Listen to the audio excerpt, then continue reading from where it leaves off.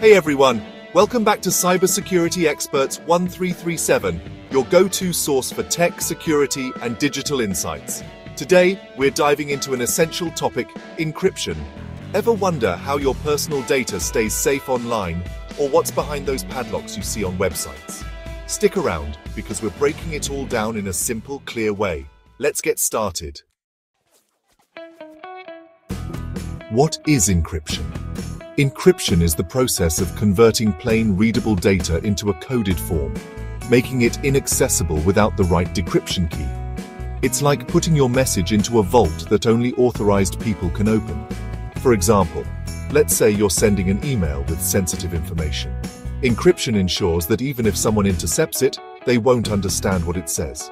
Instead of "Hello World," they might see Q29 USMLK ZGW50 AWFs RGF0 YS4 =, which is basically gibberish without the key. Why do we need encryption? Encryption is critical for securing our digital lives. Here's why. 1. Privacy. It keeps personal messages, financial details, and health records private. 2. Security. Protects against hackers, cyber attacks, and data breaches. 3. Trust ensures that websites and apps you use are legitimate, protecting you from scams. Now let's talk about the main types of encryption used today. Don't worry, I'll keep it simple.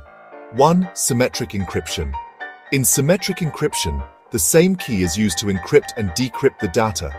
Think of it as a single password you share with someone else. 2.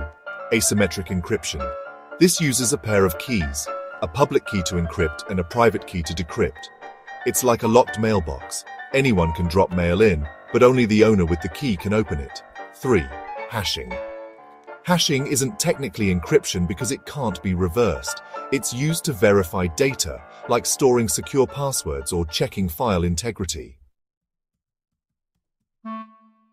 So, where do you encounter encryption in your daily life? Here are a few examples. Messaging apps. Apps like WhatsApp or Signal use end-to-end encryption to ensure only you and the recipient can read your messages. Web browsing. Ever noticed HTTPS in a web address? That means your connection is encrypted and secure. Online banking encryption ensures that your financial transactions remain private. File storage cloud services like Google Drive or Dropbox encrypt your files to keep them safe. While encryption is amazing, it's not without challenges. Backdoors.